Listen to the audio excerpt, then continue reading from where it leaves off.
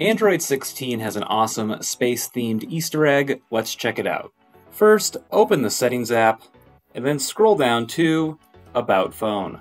After tapping About Phone, tap on Android version, and then repeatedly tap your Android version until you reach the Android 16 logo. Then we're going to press and hold until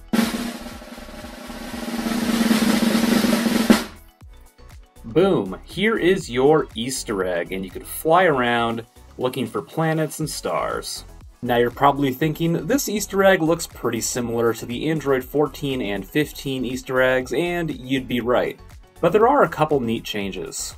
First, if you look in the lower right-hand corner of the screen, you can turn on autopilot and let your phone do the flying for you, just like the real pilots. But the main difference is that this Easter egg is really more of a demo for live updates, a new real-time notification feature that allows you to track progress from things like ride-sharing and delivery apps.